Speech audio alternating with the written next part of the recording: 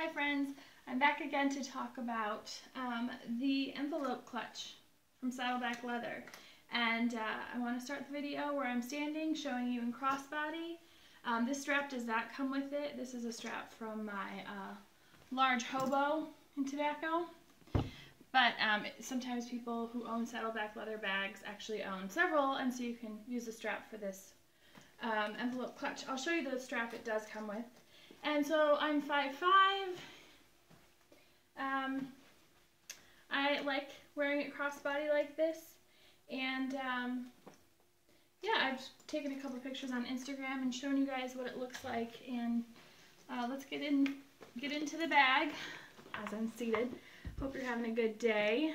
I am.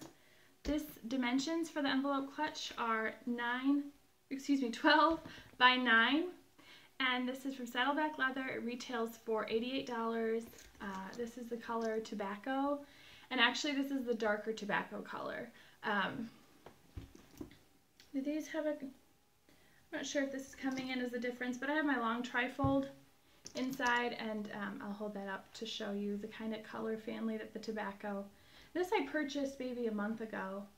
I had a gift certificate from a friend, and I thought, why not? See if it works for my collection. And I want to show you for sure.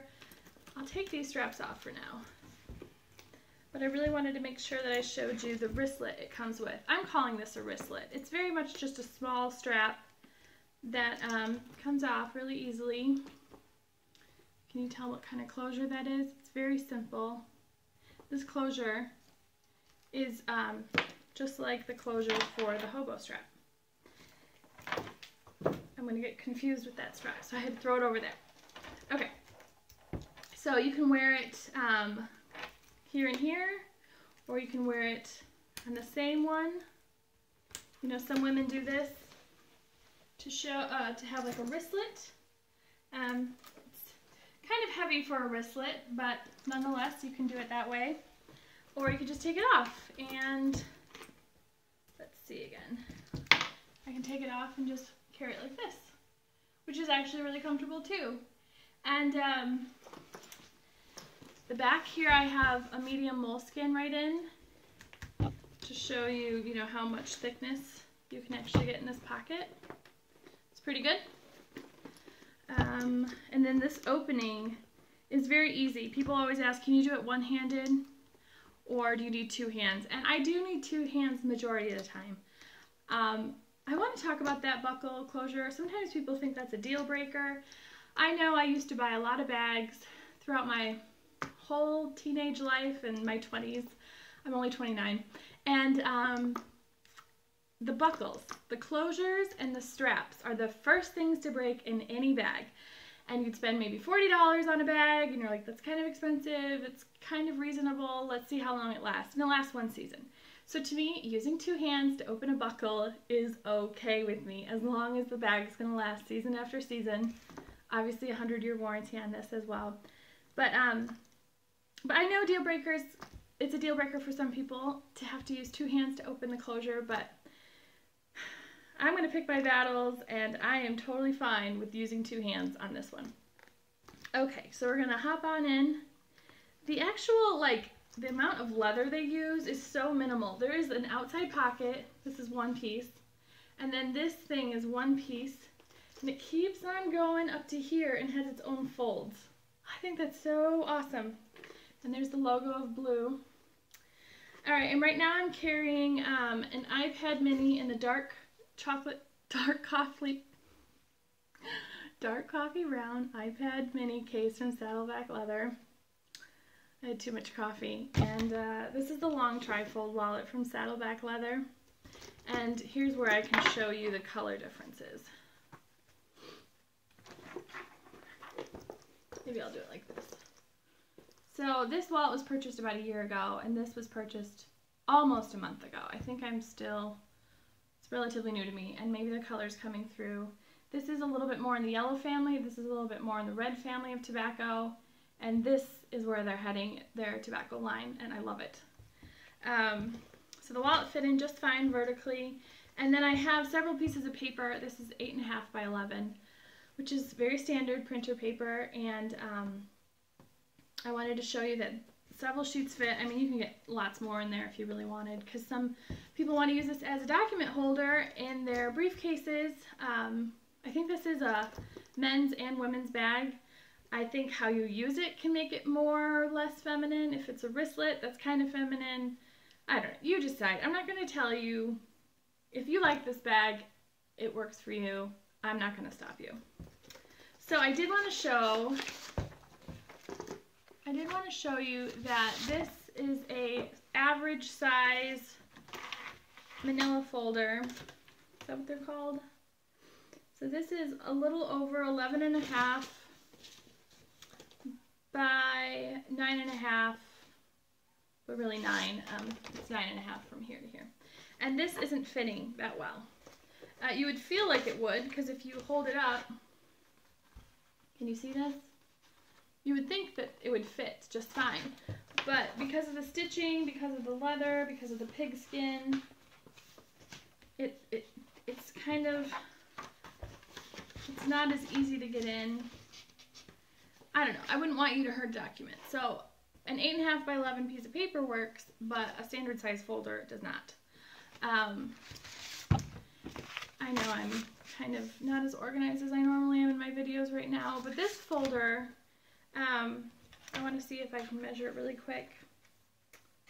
A little under 11.5 by 9. Let's see if this works.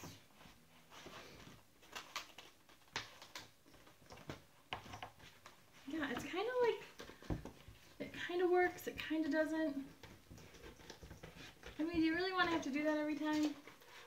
So if you're going to do documents in here, I would just do the loose documents. I wouldn't put them in a folder within a folder.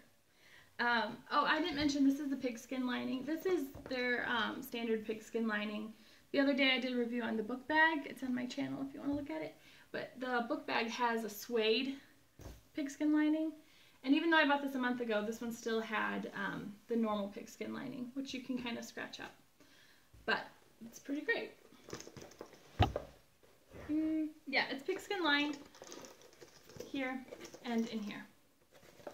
Let's look at my notes so I don't get off track, though I already am off track. Oh, let's talk about magazines. So another reason I bought this bag was because I read several magazines. I still like paper format. I get them in my iPad as well, the magazine subscriptions, but I still order the paper. I don't know, something about dog-earing a page and referencing it when you have no battery life. It's great. So I subscribe to Watercolor Magazine, and this is my husband's Car and Driver. And these are in the dimensions of, I wrote it down, 7.5 by 10.5. And these fit great. So let me show you that. Yeah, super easy going in. And you still have lots of room. I mean, I could throw a pouch in there. Can I put my iPad mini in there? And close it, yeah, just fine, which is pretty cool. But some magazines, I don't know all the editions that are in this size, but I also subscribe to Plein Air magazine. I'm an artist, interior designer, YouTube blogger. This one doesn't fit, and the dimensions of this bag are 9 by 11. So I can show you how that doesn't really work. Alright. Again, it's kind of pinching, it's kind of... Alright, let's see. You see this? Yeah, I wouldn't... The reason I would put magazines in these pouches is so that my magazines don't get ruined, and I feel like I'm kind of already ruining this magazine. I swear I had more to talk about. Oh, another reason I bought this bag is because, or this pouch or clutch, because I own a lot of bags that are big. And when I'm leaving the house to go to a coffee shop or a meeting and I have lots to carry, I'm going to carry a bigger bag. But then I want to run an errand at the grocery store on the way home. I don't want to bring my backpack into the store. So if I were to walk around with the simple the medium simple in tobacco from Saddleback Leather. I would just have this in the bag here all day. It kind of gives the bag a little more structure. And those totes that they're selling as well, this would be good for the totes because you can actually just bring your tote everywhere, go in the grocery store, and you can grab this, throw a strap on, or have the strap, let's see. Okay, so like if you were to have it in here all day, oh, I have to get milk and eggs before I go home, pull it out of your bag, leave this in your car, walk around the store like this. Maybe this idea is geared towards women more. Yeah. And yeah, and then you don't have to carry this huge bag in there. And I did want to say, the clips back here, the measurements here, don't really line up with the D-rings right here on the medium simple. And so I tried to clasp these like this, and they weren't really lining up. Hopefully it's coming in on camera. I guess there is an idea where you could like link this D-ring and this D-ring to here and here.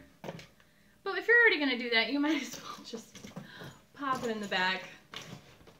Yeah. Okay. I think we might be done, guys. This is a shorter review.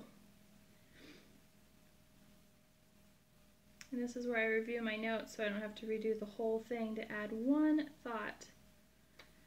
Okay, let me know if you have any questions in the comments below. I've done tons of reviews for Saddleback Leather and Love 41, but I just love these products. I try them so you don't have to, and I maybe help you make decisions on whether these bags work for your life or not.